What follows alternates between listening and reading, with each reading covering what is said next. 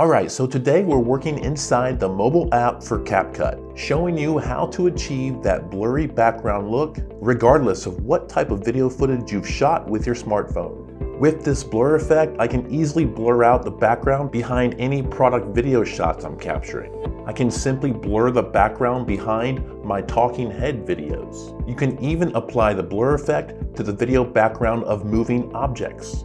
And so regardless of what type of background you're trying to blur, the process is the same. So let's jump into it. So right here on the main screen, let's click on New Project. And we'll select this clip to import it into our timeline. So with this video clip right here in our timeline, the first thing to do is go ahead and select the clip and then scroll down on the menu bar down here over to Copy. And then with that clip selected, we want to scroll down on the bottom here again and click on this button for Overlay. Now we're going to leave that alone for now and go back to the beginning of this clip right here and click back down to the main menu on the bottom and scroll over to Effects and then click on Video Effects. And then up here in the tabs, we want to scroll over to Lens and scroll down and click on Blur. And then let's click the check mark.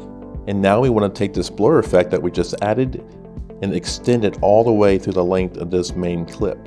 And this will serve as our blurred background. We'll click down here in the corner to exit back to the main menu and then click on this overlay button right here. And that will reveal this extra layer that we had created. So now simply click and drag this clip all the way back to the beginning so it syncs up with the original.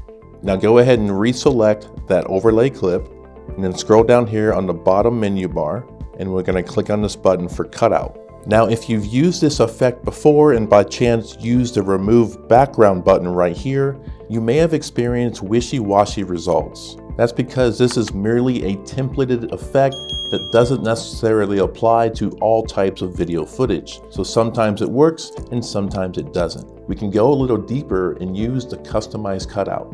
So right here on the customize cutout menu, we have a button for quick brush, a button for brush, and for wipe. And so what I'm going to show you right here is how to manually go in here and brush yourself out of the scene and thus removing yourself from the background. So let's click on brush, and depending on exactly what you're trying to brush out will depend on how big you want your brush size. So since we're cutting myself out right here looking at the camera, I'm going to increase the brush size just a little bit. Now to activate the brush, you simply want to tap and hold, and when you do that, it will activate this little preview monitor right here, which will give you a kind of a zoomed in look at what you're basically removing from the video. You want to go ahead and just paint the entire area here. And then once you have everything painted, simply let it go. And it will select your object right there, all in red, and begin processing and removing your background. Now, in case you went over the edges a little bit in your brush, you can click on the wipe button right here. And then with the same technique, you want to tap and hold, but this time you want to click into the background area, tap and hold to activate, and then you can just simply trim out any background video part that you didn't want to include, and then let go. And that wipe will be applied to your cutout and begin processing. And so once it's done processing, simply click the check mark button, and you can see right there that the cutout was successful. And now we're on a blurry background. And those exact results without the manual work of going there and doing this yourself, you can use the quick brush option here. However, that's only included with a CapCut Pro account. I am a CapCut Pro member, so let me go ahead and show you how quick and accurate it is using the quick brush option. You simply tap onto the image, draw a line through it like this, and let go. And you can see right there, it selects everything in the image just the way you want it. And so now the quick brush cutout has been applied. Let's click the check mark here. And as we scrub through the footage here, you can see that the subject has been cleanly cut out and leaving our blurred background behind us, helping us achieve that blurry background look. And again, this process can really be adapted for anything. You can see this handheld shot right here where I painted this camera and this stool that it's sitting on with the brush.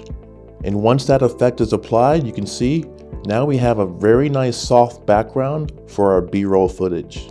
I even went as far as testing this blur effect on moving objects. This clip right here of me cruising by the camera in its raw form, and adding the blur effect to this clip, you can see it adds a very shallow depth of field look to the image, bringing more focus to the subject and frame.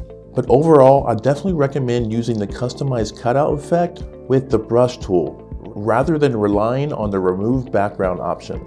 If you have any questions about this process or have any trouble with it, feel free to leave a comment below. And be sure to subscribe for more great content with CapCut.